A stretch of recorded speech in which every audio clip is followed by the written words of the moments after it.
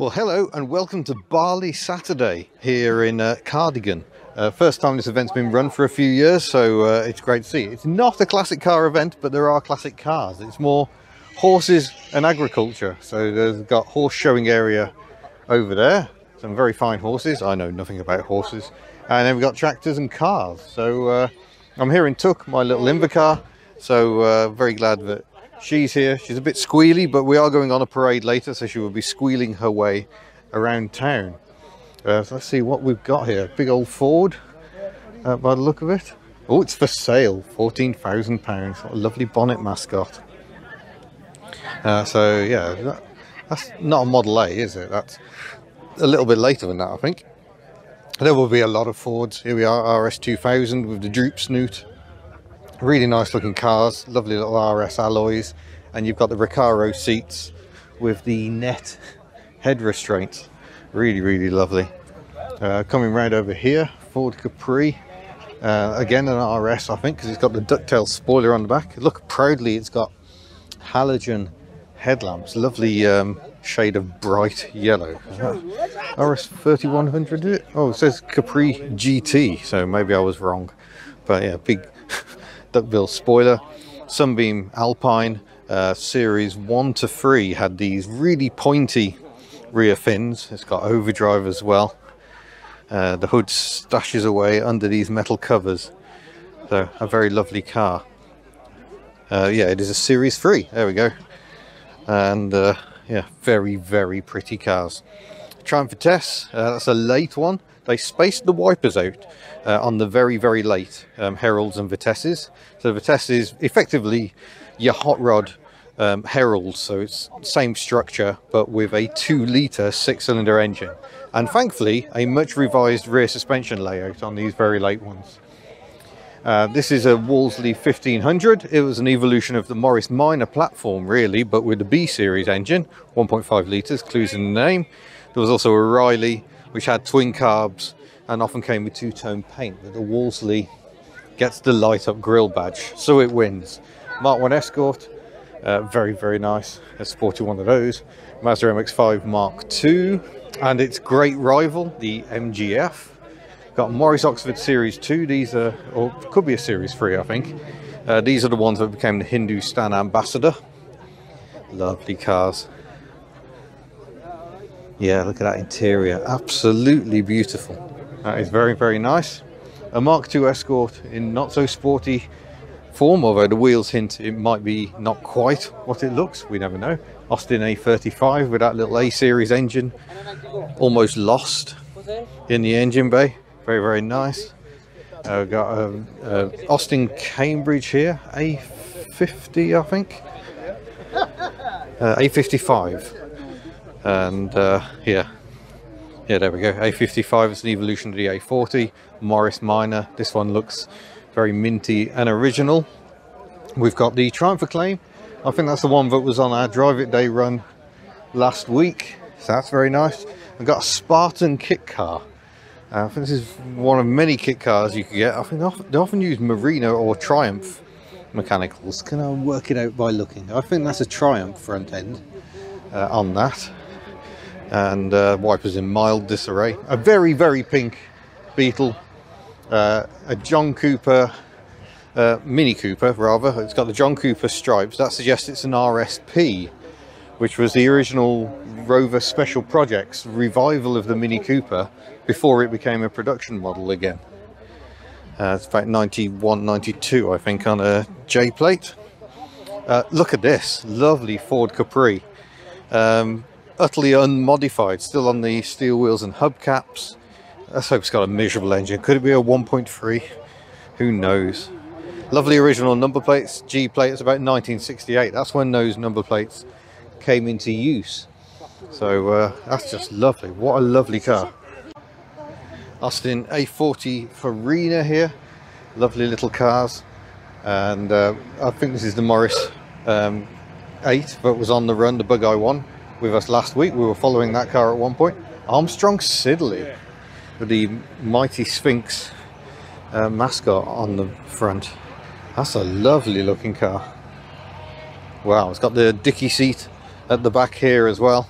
So if it rains, your children get wet, but you do not. Look, we've got the tool bag out. Beautiful. Look at the original dials. Some nice tractors coming in.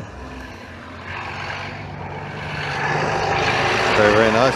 That sounds nice and meaty. I'm liking the noise that one makes. We've got an Escort RS turbo, I think. Well, the RS 1600i looks quite similar. We're going to see a lot of rear-wheel drive Escorts. This is prime rear-wheel drive Escort country. Going back to the A40 Farina, this is not one of the hatchback ones. The Countryman had a split tailgate, making it one of the first super minis in a way, because it was a dinky little hatchback. Quite unusual.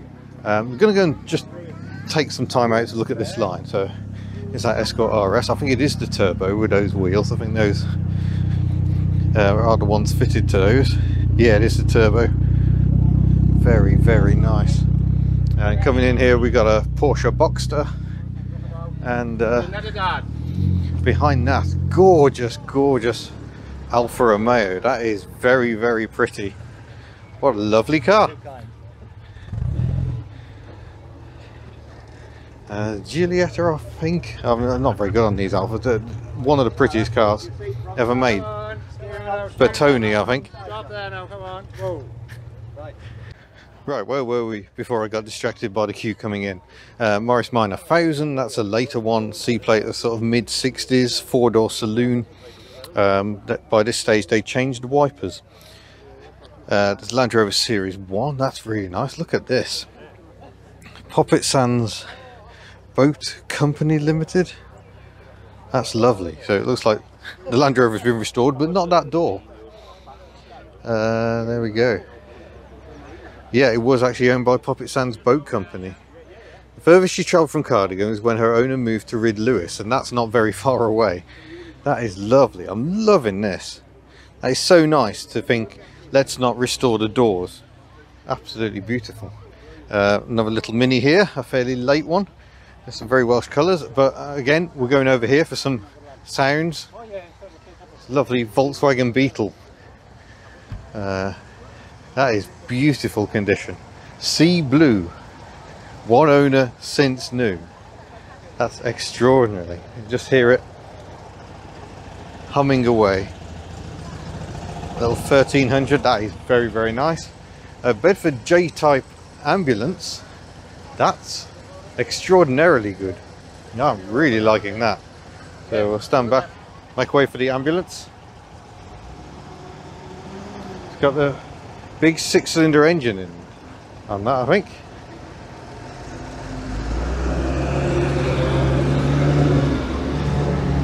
Oh wow, that is absolutely beautiful.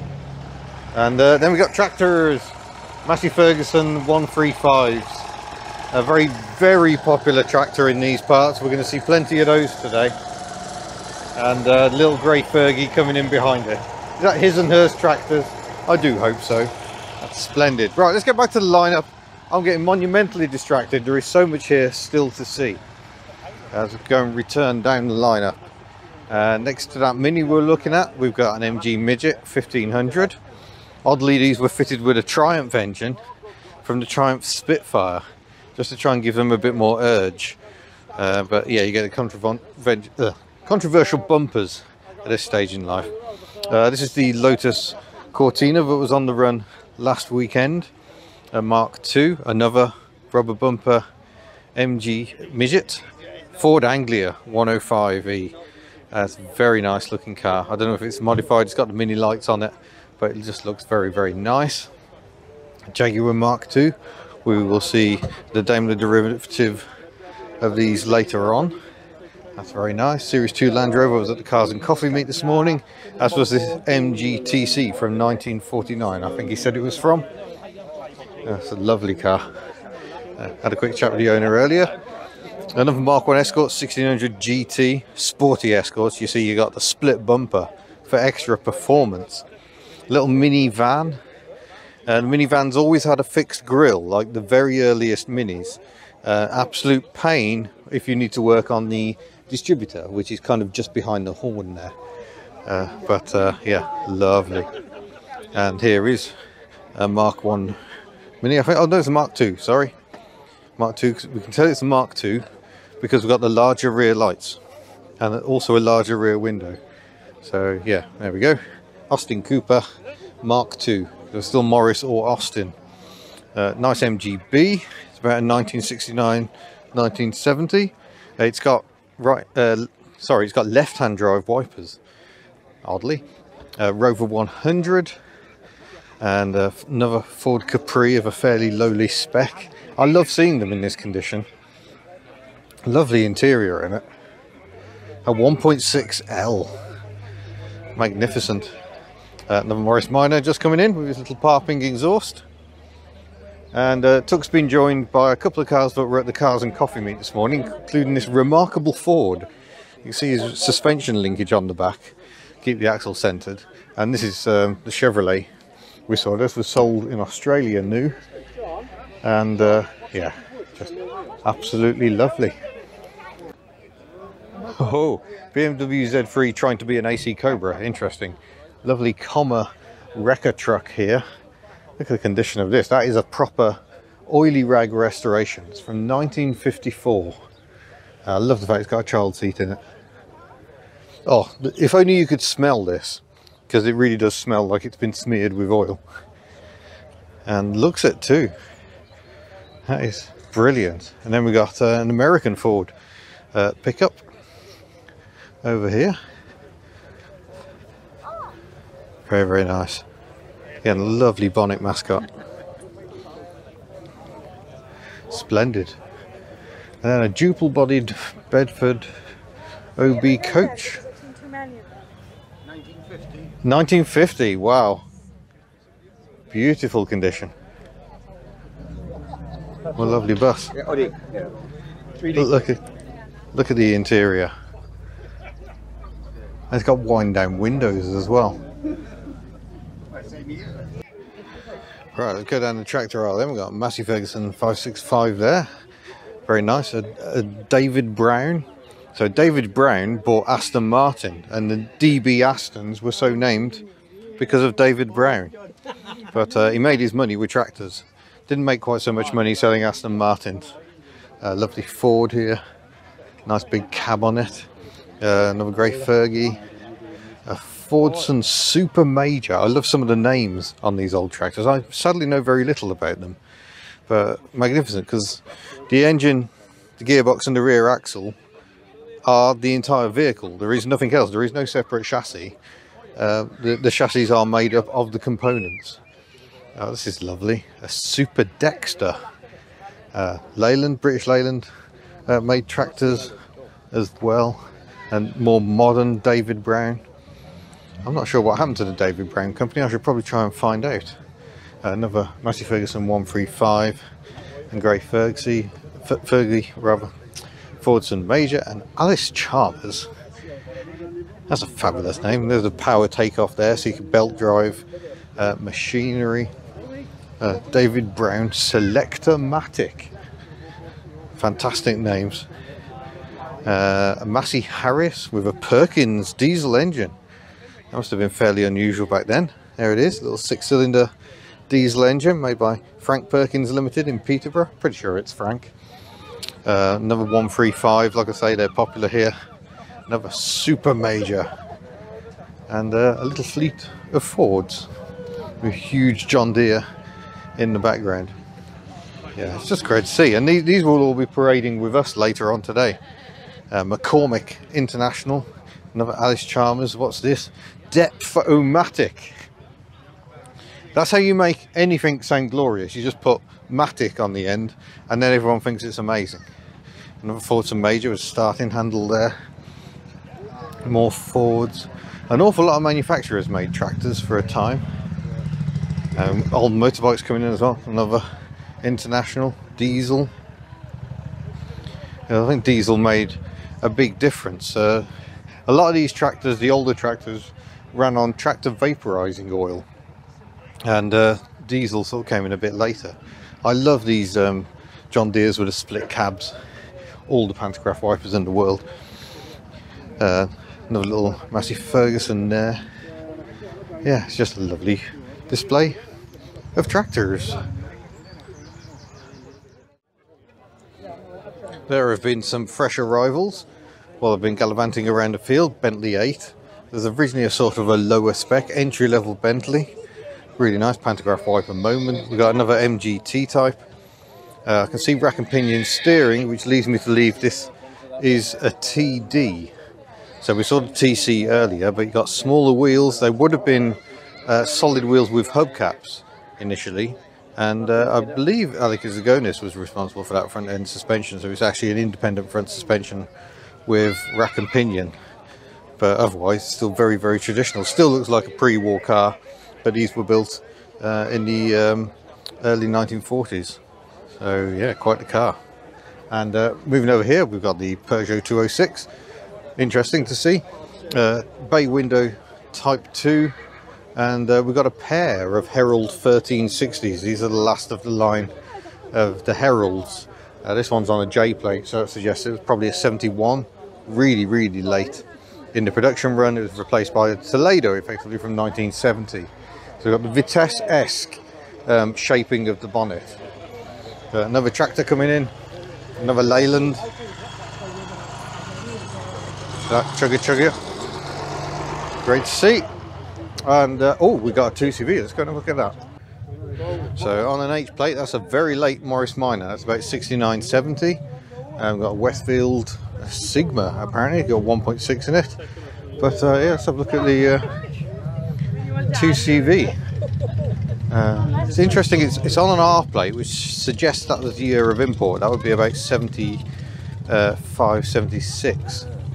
And interesting, it's got linked wiper arms. Ooh, how fancy. So this 2CV has been in the UK quite a long time. Looking at it, it's pre-1961, because we've got what's known as the ripple bonnet on it, where the sides come up with that. So I'm not an expert actually on the early ripple 2CVs. I'm going to guess, oh, it's quite early. It's got the canvas boot lid. So yeah, early 50s, maybe about a 55. So these boot lids hook into little clips in the body shell here. Every single 2CV saloon built until the end of production in 1990 has the little clips on the body that these canvas boot lid things attach into. So there's an extraordinary fact for you right there. And similarly at the front, we've got these. This is where the roof attaches at the front. These clips are on every 2CV ever made. I've got a really nice, I think it's an ERF truck just come in. Look at that, splendid. MGB GT, a late one on a V plate. Production ended 1980, I think, on these. Jaguar XK 150 fixed head coupe. Very, very nice. Donald Campbell had one of these, and they like to boast about winning Le Mans in all those years. That's a standard badge. Reliance Scimitar GTC, I think these were called SE8s in the chassis code. Very nice. Again, fairly late. And MGB on a J plate. That's about a 71. 71. Very, very nice. There's a Mustang here. We saw this Mustang in the Cars and Coffee meet, and it sounded absolutely splendid. And this is really, really strange, because there's another Triumph Herald 1360. I think all the Heralds we've seen today have been the later 1360 ones. That's also a J plate, and looks like a highly original car. Highly original panel gaps, that's for sure. And then Simon behind in his little Mini. I was also at Cars and Coffee meet this morning. A somewhat patinated Land Rover 90, looking really nice. Triumph TR4, I think that was on the run with us at the weekend. And we've got a pair of Morris Minors, very nice split screen ones. Not very easy to tell which engines they've got, but that one, let's see if we get any clues inside. Look at the interior. Oh hello, that's got a remote control gear lever.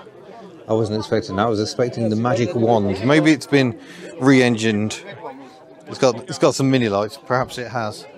But yeah, lovely, lovely cars. They've either got the 918 side valve engine originally, or the early 803 A series engines, but I suspect that one's been upgraded.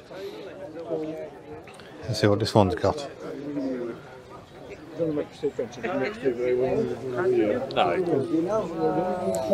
Oh, that one's also got a remote control gear lever. Nice. Those early engines are not much cop, so very sensible to upgrade them. A Lotus Elan Sprint, that's got the 126 brake horsepower version of the 1.6 twin cam Lotus engine. And it is these cars, the Lotus Elan, that inspired the Mazda MX-5 Mark 1 over there. Golf was at the breakfast meeting, so was this Larry Corvette. Well, excitement is building. The tractors are starting to fire up their engines. I think we'll be fairly soon after them. So it's going to be a horse convoy through the town of Cardigan, then the tractors, and then we follow on behind. So really looking forward to it. I've got you set up in a rather experimental camera position, but I hope is going to work. But should be an awful lot of fun. Oh, here we go. The tractors are on the move. So many of them running now. Let's jump outside with a sound. You're attached to the car, so I can't actually take you out, but yeah. This is lovely. This is like drivers start your engines. Oh, and you can smell the TVO, tractor vaporizing oil. If you look just to the right of that yellow Capri, can you see the blue tractor with the box on the back and a couple of seats jammed into it with seat belts? You know, serious impact protection there. Oh yeah, the one next to it has got a full-blown trailer with a group of kids in it. Marvellous. Fun for the whole family. So yeah, who said a tractor doesn't make a decent family wagon? So yeah, I think this is going to be an awful lot of fun. If you've not seen a tractor run before, they are impressive things. They do one at the Llandudno Transport Festival around the Great Orne, and it's just wonderful. So many old trucks and tractors. Got the big old Massey over there giving us our pantograph wiper moment. Just over there, beyond the David Brown. This is just marvellous. It's pandemonium. Cars are all trying to merge into one little narrow exit. Well folks, it's been slow going so far. It's taken us about an hour to get about a quarter of a mile down the road. But fun fact for you, we're looking at the back of this Series 1. Can you see the hole in the rear cross member there? That's because on the early Land Rovers you could optionally specify them with a power takeoff to power your farm machinery, so they were a proper little tractor alternative. But yeah, very, very early Land Rover. And the AEJ, the EJ is a reference to Cardigan, so that is a very local number plate.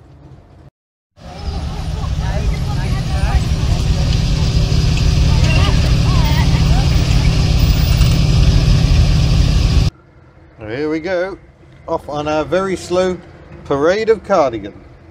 I've still got the door open because I need it for ventilation. Just sitting here has been getting us really, really hot. But yeah, the people are out on the streets. This is great to see. Oh, this is amazing. Look at this.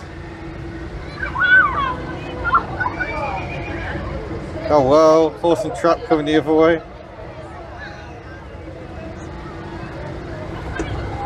Oh my gosh.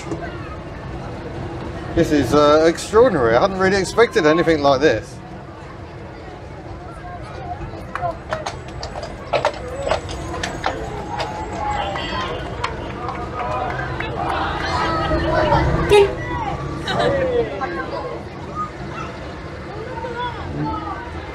Wow, this is quite extraordinary. We really have brought the entire town to a standstill. There's an emissions problem with the horses, clearly, and it's very difficult to avoid horse muck in a three-wheeler.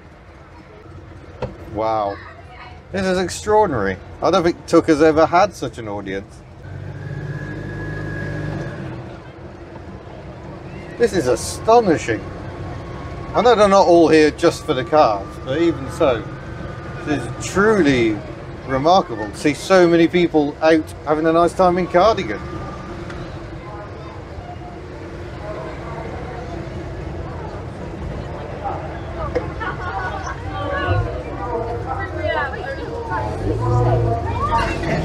Sorry, no room for passengers.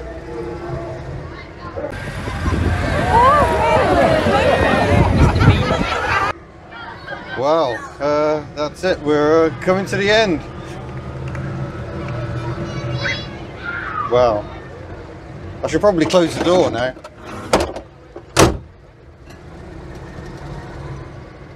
That was the parade. That was extraordinary. So many people out on the roads.